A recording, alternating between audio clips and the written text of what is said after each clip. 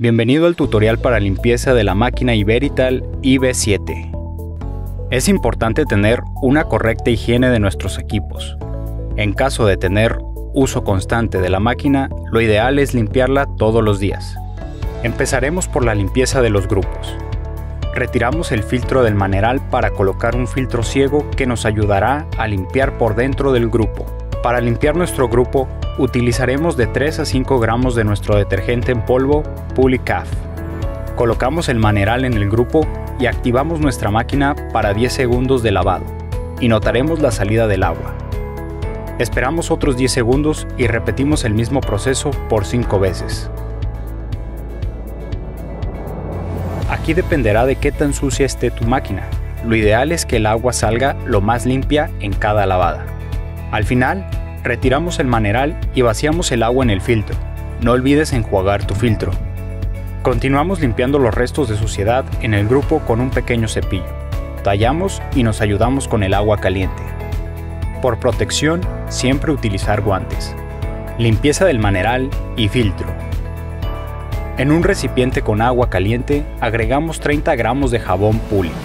Enseguida, sumergimos el maneral y filtro.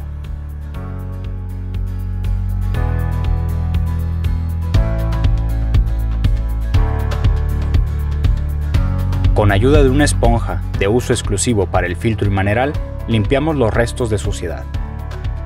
Limpieza de la lanceta.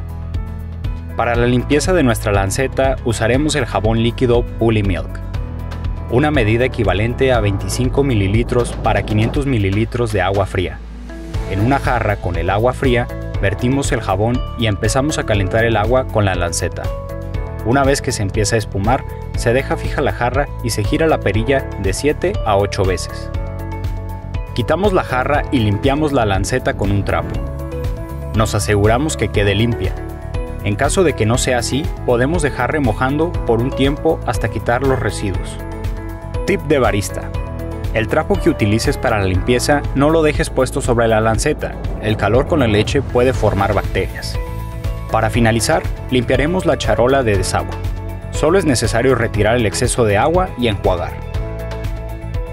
Terminamos pasando el trapo de manera superficial por la máquina y así quedaría finalizada la limpieza de nuestro equipo.